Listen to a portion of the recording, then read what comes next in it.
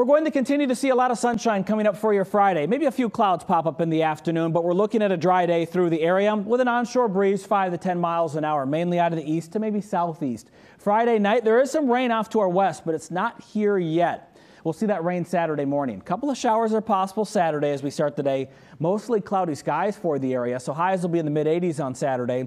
It gets to be a bit more humid on Saturday.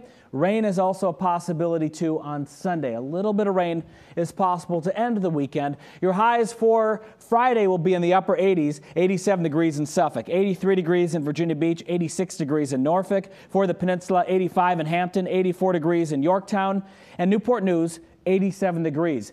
Ernesto is a Category 2 hurricane. It's moving towards Bermuda. They're going to see a Cat 1 or 2 strength, probably Cat 2 with 100-mile-an-hour winds Saturday morning. The storm continues to move to the north, fading away, affecting areas in parts of extreme eastern Canada. Otherwise, it's going to be a storm that hangs out in the ocean. Our weather for the next 7 days is looking fairly quiet. There's a little bit of rain for Saturday and Sunday with more clouds, but I don't see big storms. There might be some thunderstorms though Sunday afternoon.